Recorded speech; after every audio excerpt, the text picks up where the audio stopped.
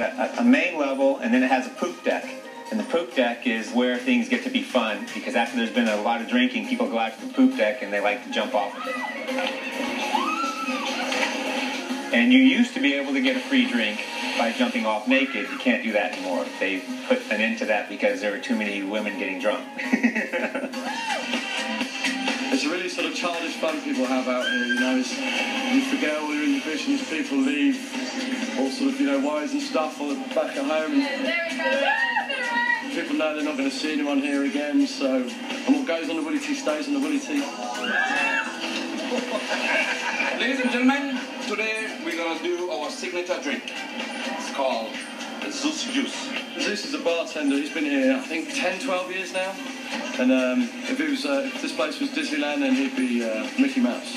What really I like most about my job is the people. The people come, they enjoy themselves to the maximum.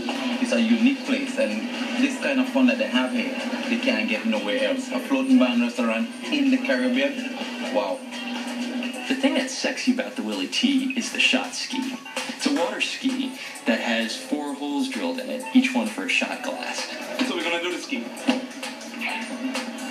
It's known to turn ladies into ladies.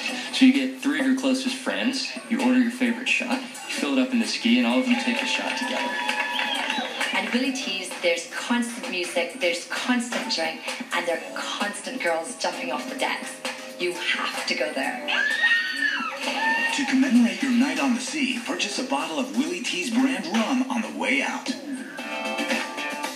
Coming up next, forget the Hamptons. Put on your board shorts and nurse a cocktail or two in Montauk.